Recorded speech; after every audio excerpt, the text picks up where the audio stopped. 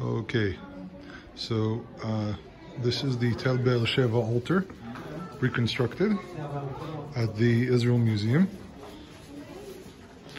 As you can see, it's not a very, very big altar, but what's very interesting is the shape of the horns.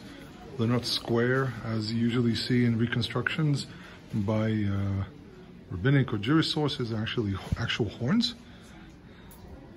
And this is an altar that was discovered in Tel Be'er Sheva. It was dismantled and placed in pieces in the walls of the shrine itself.